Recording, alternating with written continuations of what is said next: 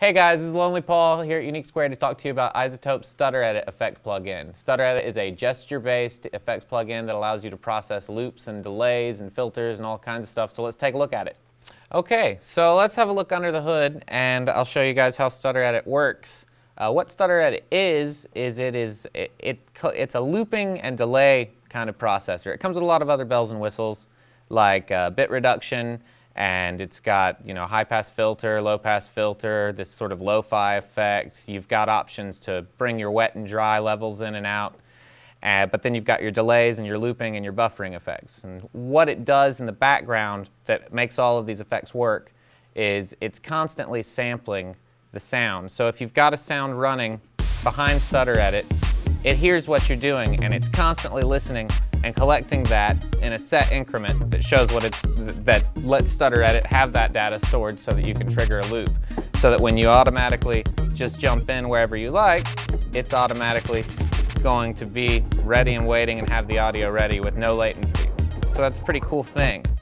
And each effect within Stutter Edit actually has a lot of controls that allow you to adjust the time or change the flow of how it works, so that if you were using Stutter Edit for a crazy glitched out effect, you could actually make it go from one time to another time and sort of explode like that.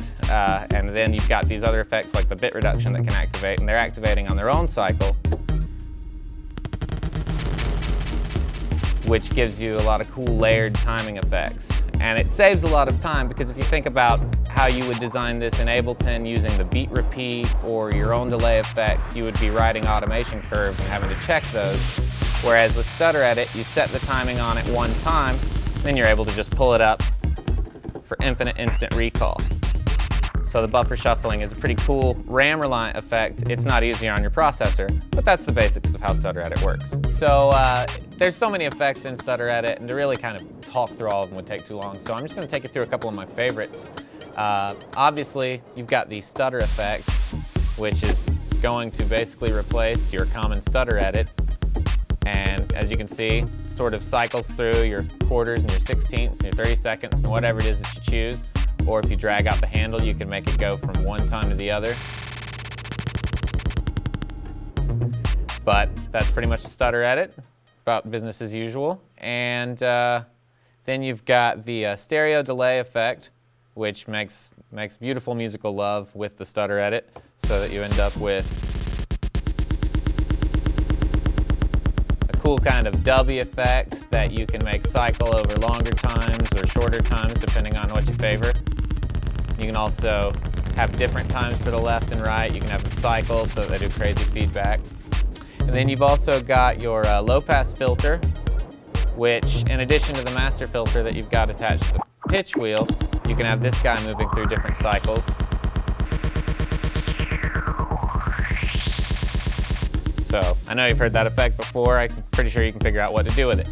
Then you've got your bit reduction filter, which, again, kind of an obvious thing, but very cool the way Stutter Edit does it, as it starts at 1 bit rate. Right now we've got it set from 16, so it's dropping from 16 to 2.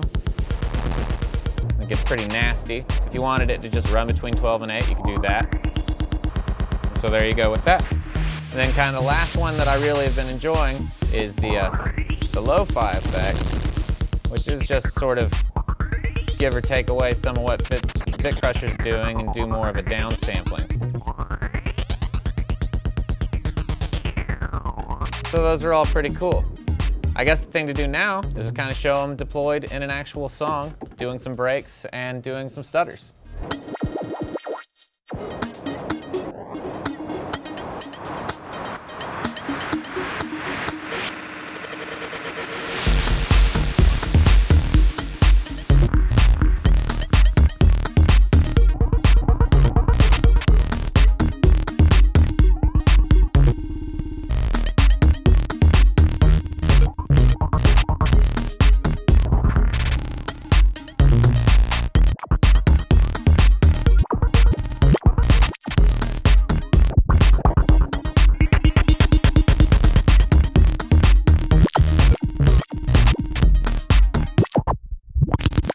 Okay guys, so that was Stutter Edit from iZotope. It's pretty neat plugin. It's got a lot of great features and it's really flexible. We like the fact that it can save you a lot of time, and I think it's got a lot of future in my own productions. Hope it has some in yours.